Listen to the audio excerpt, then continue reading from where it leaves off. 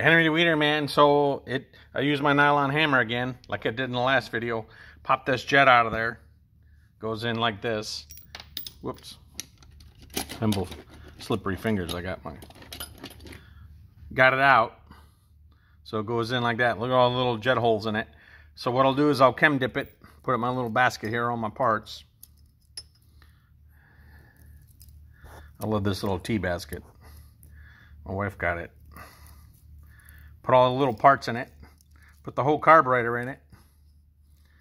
Put all the pieces in it. Float and needle are good.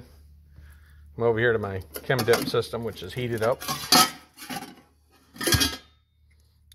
Just go ahead and plop everything in there. Get it down in there.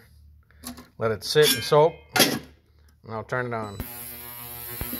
I'm going to let this do a little bit longer than normal.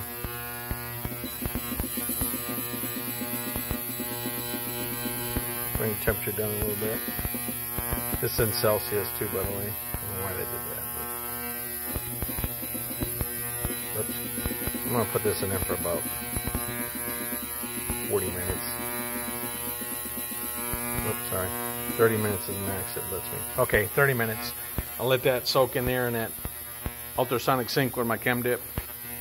And then I'll pop it out of there. I'll wash it out with carb cleaner. I'll clean up my mess here. And that's it on that Honda carburetor. Get that thing cleaned up and get it running. All right, Henry Weeder, man, out.